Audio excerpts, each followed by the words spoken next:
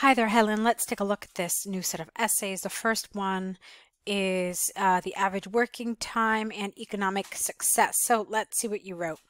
Experts throughout both the developing and developed world have debated on the relationship between working hours and productivity. Okay, we'll talk about that in a minute. Some believe that profit making, get rid of that S, is in positive relation with business hours. Personally, I strongly disagree. This essay will argue that nations with extended work time are not necessarily richer than other countries, using the examples from the UK government and Oxford University to demonstrate points and prove arguments with an S. All right, so it's okay. There's certainly some good elements to this, but there are some things that we need to discuss.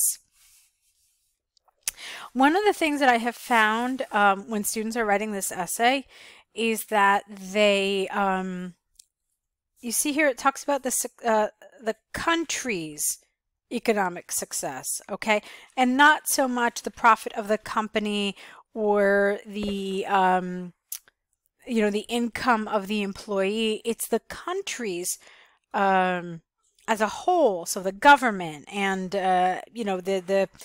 the what's the word I'm looking for? The gross domestic product and so forth. So all of these things are what we're really talking about. And so since that's what we're talking about, I was a little concerned with the first portion of this, okay, where you were talking about working hours and productivity, and then profit and business hours. But we need to be focusing on the economic success of the country. Okay, so you have to make that clear earlier on. It wasn't really clear until that last sentence. Okay, now that's the first thing.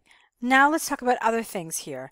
You said in positive relation, the word you really wanted is a positive correlation. So let's talk about how you could have done that. Some believe that profit making is positively correlated with the number of business hours.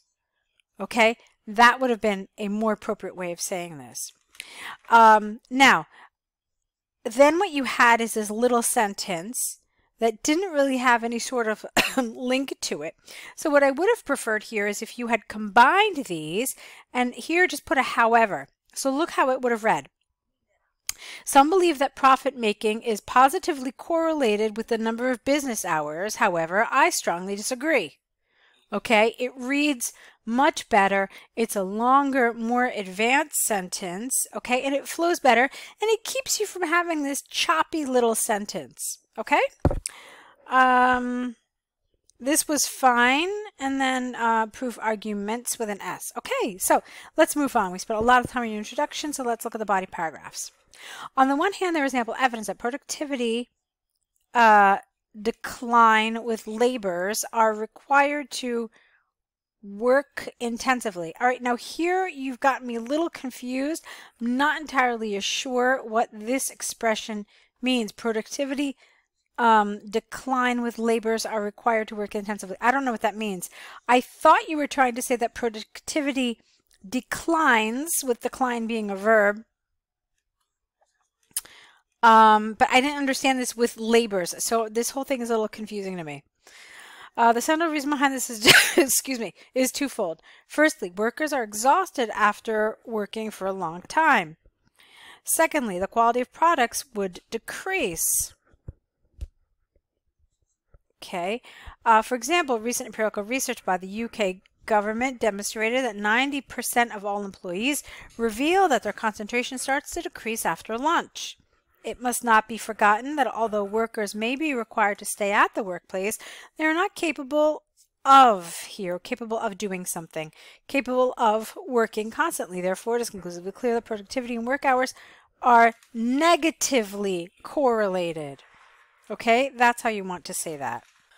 All right, so let's look at this again a little bit. I think I understand what you were trying to say here. I think you were trying to say, on the one hand, there is ample evidence that productivity declines when laborers are required to work intensively. Okay, and then the central reason behind this is twofold. And then you explain to us why you say that they work a long time and then the quality decreases. And then you explained that people's concentration starts to fall, and they are not capable of working constantly. I don't really feel like this sentence really fit in. I kind of wanted to see something about the quality starting to decrease. You never really explored that. You just kind of threw it out there.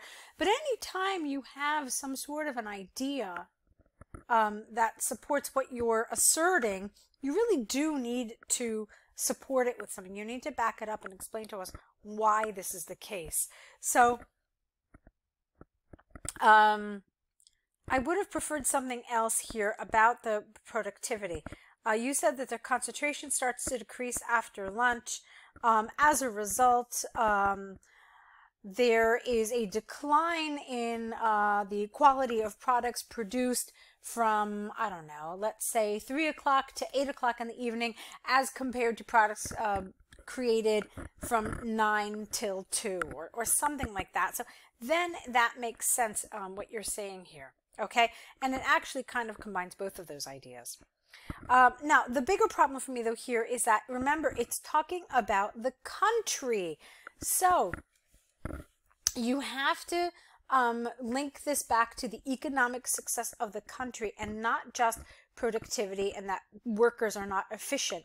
So you want to say something like, therefore, companies exhibit large losses when they have people working many hours, and as a result, you know, maybe these countries have a lower GDP, or, you know, maybe they are not gaining as much tax money from these companies as they could in other circumstances. Something to link it back to the economic success of the country. Okay, maybe many businesses are failing in countries that have extended working hours because of this lack of productivity. Okay, but that's my point. I want you to link it back to the country.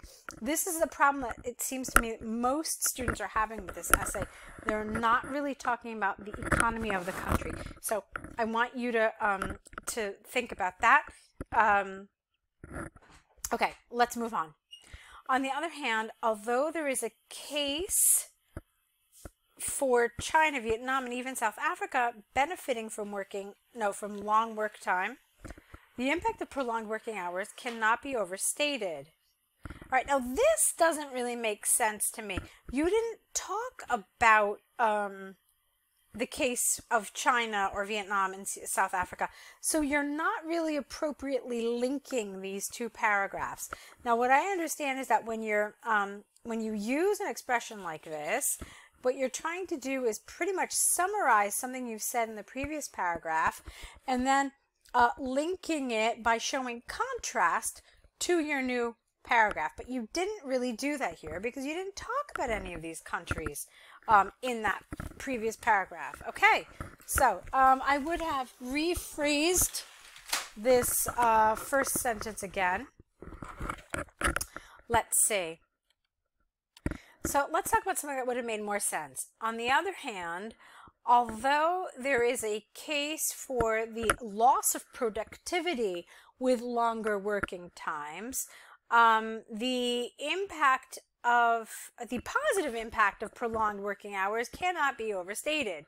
And then that makes sense.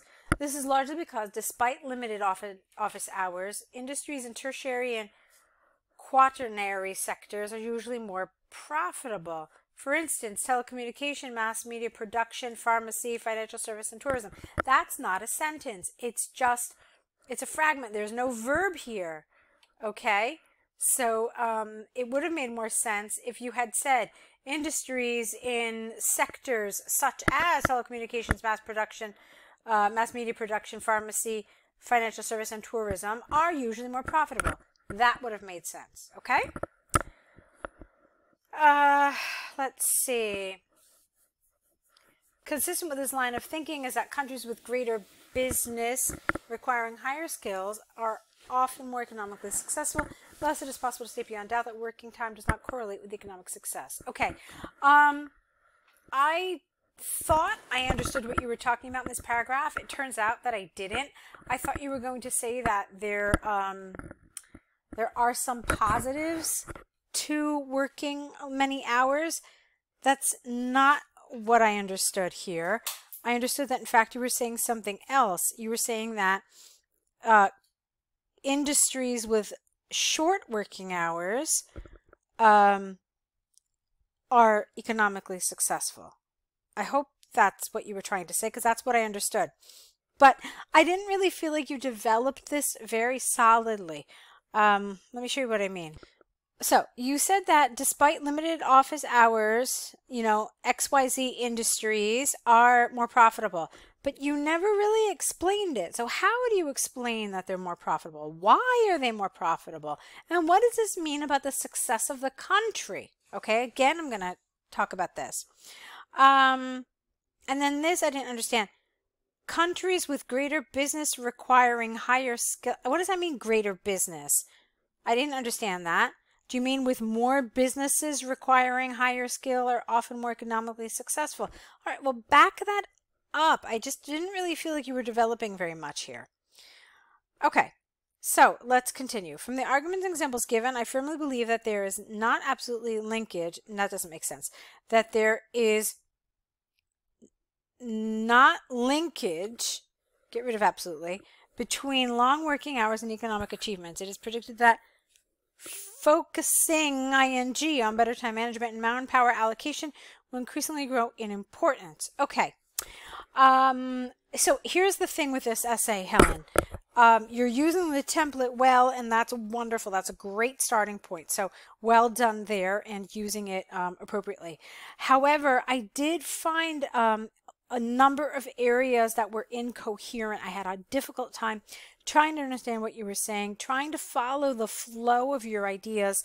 So that's something that is definitely going to affect coherence and cohesion. Also, I think task achievement would probably be affected because it didn't really feel like it was on topic. Like you kind of skimmed the topic. You mentioned economic success and you mentioned countries' economic success, but I don't really feel like you necessarily were talking about this topic. So there seemed to be some sort of difficulty in the development of this. So those are the areas that for me had some problems. And now as far as that incoherence goes, I'm curious if this is because of grammar, because there were a couple of areas that, where was it? Down here somewhere that I was just like, no, the grammar here is incorrect. So I'm wondering if some of this incoherence had to do with grammar. And if that's the case, then you'll feel it reflected in your score for grammar as well. But I think there's other two areas where there are main problems. All right, now we spent a ton of time on your task 2, so I really want to go on to your task 1, okay? So let's do that now. Okay, shoe sales is what we've got now, so let's see what you wrote. Okay, the above bar chart shows the purchases, well, yeah, the sales. You could have just said sales and that would have been fine. So the above bar chart shows the sales of brown and black leather shoes in 9 European countries in 2018. Generally, more than 1,000 pairs of leather shoes were sold in the above nations. Okay, brown leather shoes were better sold in France, Germany, Ireland, Holland, as well as Poland. In contrast, more customers in the UK, Belgium, Hungary, and Italy chose leather shoes in black. Okay. I want to talk to you about this sentence here. You mean this to be your overview, okay? However, there's inaccuracy here. Do you see these zeros? That means that this is in thousands. So where you see 150, it's actually 150,000. Where you see 100, it's 100,000. So to say that more than 1,000 pairs of shoes were sold is inaccurate, okay? And if you're consistently inaccurate, that's going to lower your task achievement score. So that's the first thing. I felt like this was getting into a little bit of detail. You didn't need to do all this. You could have just said something like the most sold shoes were black leather shoes in Hungary and the least were brown leather shoes in Belgium. You could have done something like that. All right, that would have been a nice overview. Or you could have said something like, no clear pattern emerged. However, Hungary had the highest sales of black leather shoes, and Poland the highest of brown. You could have said something like that. All right, so let's move on. Among all, the Poles bought the most brown leather, not footwears, footwear, singular. Okay. All right, now it's a good idea to mention the number here. It's the highest brown in the chart, okay, the highest brown leather, so mention that number. Customers buying brown leather shoes were approximately 10 times more than those in Belgium. Now, that's useful, but if I don't know what the number sold or numbers purchased by the Poles were, then this comparison is useless, okay? Okay, while in France, the sales of brown leather shoes were, because it's sales, were twice as much as the number of black leather shoes. All right, now you're going on to black. Although brown leather shoes were less preferred in other areas, the difference among these two types were small. Now, this is a little confusing. I think the best way to do this is to have a paragraph about brown leather shoes exclusively, and then have a paragraph about black leather shoes. Okay. It's a cleaner way of doing this, because all of a sudden you started mentioning black when you hadn't really finished mentioning brown. On the other hand, despite the lowest sales rate of brown leather shoes among the Belgians, the leather shoes in black sold best in Hungary, followed by Italy. Black leather shoes purchased in Hungary were roughly a quarter of the total amount sold in France. In addition, the amount sold in Germany and Ireland were the same. All right, now let's talk about what the problem with this is. There's no data. You're giving me comparisons, and those comparisons are wonderful, but without having the numbers, this is not beneficial, okay? And it's going to lower your task achievement score.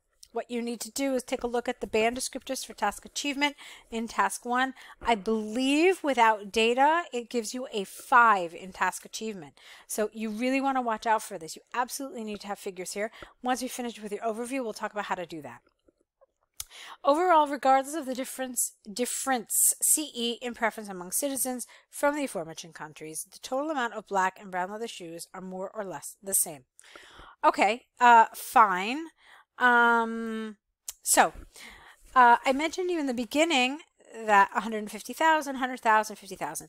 This is a great way using these numbers along this side, because you've got a lot of information here. You've got 18 pieces of information, and you really don't want to talk about all of them, but you do need to talk about some of the important things here. So the really important things here, of course, are this figure for Hungary, this figure for Poland, and of course, France's black leather shoes and Belgium's brown leather shoes. Okay, those are things you absolutely want to highlight. Those highs, those lows, and then you can kind of smush the middle numbers in there altogether. Let's talk about how. This is how personally I would have written this. So I would have started personally with black leather shoes. Why? Because it's the highest figure on the chart. So for me, it makes sense to start there. So I would have started my detailed paragraph kind of like this. In terms of black leather shoes, Hungary had the highest sales at, what number is that? At 135,000. This was the highest number of either brown or black leather shoes sold in any country. Two other countries also sold above 100,000. See, I'm using this here, namely Italy and Belgium. Okay, then the least black leather shoes were sold in France at approximately 30,000. The remaining countries, and you can name them, UK, Germany, Ireland, Holland, and Poland, all sold between 50 and 100,000 shoes, black leather shoes, sorry. So what have I really done here? I've highlighted this top number. I've told you that these two were certainly lower than 135, but they were above 100, so you've got a general idea about where they were. I've told you where France is, and then these 5 middle numbers, I just kind of smushed them together. Because you can more or less guess that they're somewhere between 50 and 100,000. I already said that. Okay, so that's one way of doing this.